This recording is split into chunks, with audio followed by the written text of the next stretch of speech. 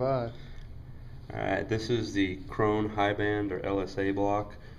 When you install these in the field, there will be a frame that has several of them.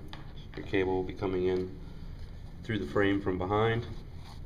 You bring it out, you find your length, strip out a good couple inches worth of jacket.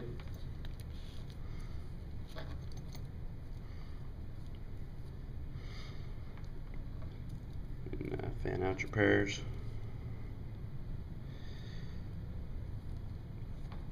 You'll notice that it goes blue, orange, green, brown right across the face of it. Bring your pairs in through the wire guides on the top.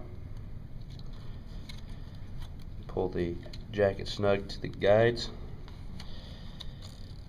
Found it works easier to start with the middle two pairs.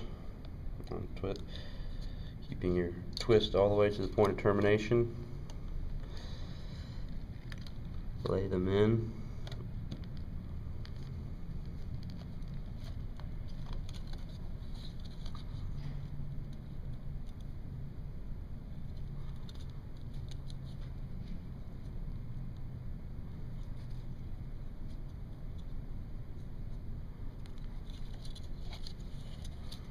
Once you have them all laid in, you can grab your Krone specific punch tool.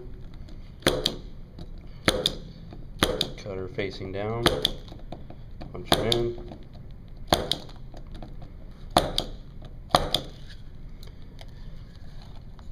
You'll find that when you punch them down, it creates a little slack. It'll give you little eyes and openings here. You need to take and fan out your pairs in order to close those all up. And you are finished with your first cable.